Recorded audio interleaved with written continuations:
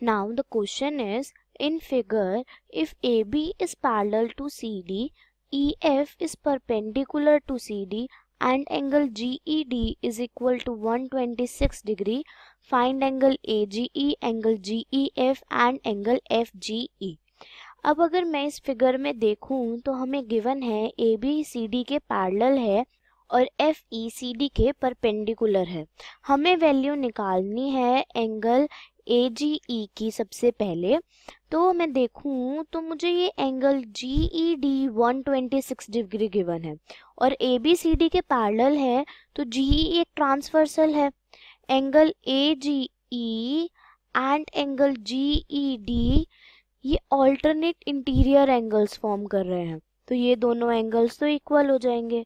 Angle AGE is equal to angle GED।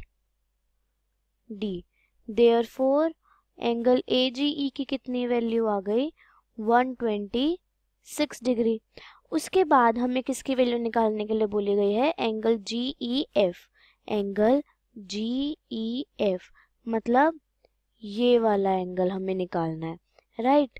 अब मुझे angle GED तो 126 डिग्री गिवन है। Angle GED is equal to 126 degree. Angle GED को मैं angle GEF plus angle FED लिख सकती हूँ। Angle GEF plus angle FED is equal to 126 degree. अब एंगल FED तो 90 डिग्री है क्योंकि FECD के परपेंडिकुलर है, तो अब मैं यहाँ पे ऐसे लिख दूंगी इसे, angle GEF plus 90 degree is equal to 126 degree. Angle GEF की वैल्यू निकालने के लिए 90 डिग्री राइट हैंड साइड चला जाएगा, तो 126 डिग्री माइनस 90 डिग्री, माइनस करके क्या आएगा मेरे पास? Value 36 degree. इसके बाद देखो हमें क्या कह रखा है निकालने के लिए? Angle FGE। मतलब कौन सा एंगल? एंगल FGE ये वाला एंगल है।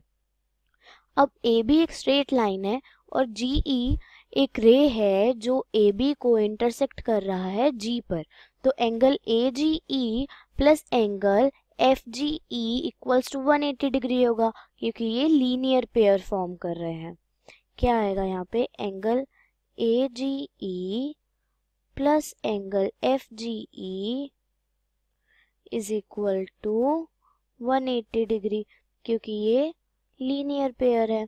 एंगल AGE देखो हमने अभी निकाला था ऊपर 126 degree plus angle FGE is equal to 180 degree. तो अब इसकी वैल्यू निकालने के लिए 126 डिग्री राइट हैंड साइड जाके नेगेटिव हो जाएगा। Angle FGE is equal to 180 degree minus 126 degree, तो कितना आएगा मेरे पास? 54 डिग्री। अब देखो हमें क्या क्या निकालना था, क्वेश्चन में क्या क्या निकालने को बोला था? एंगल AGE, एंगल AGE हमने निकाला है 126 डिग्री। इसके बाद बोला था एंगल GEF निकालने के लिए, हमने एंगल GEF निकाला है 36 डिग्री। इसके बाद बोला था FGE निकालने के लिए और हमने FGE कितना निकाला है? 54 डिग्री।